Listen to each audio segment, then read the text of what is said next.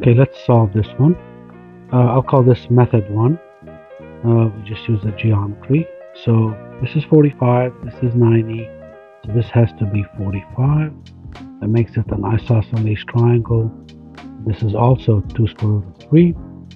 Now we can use right angle triangle here. X squared, hypotenuse squared equals 2 root 3 squared plus 2 root 3 squared, right?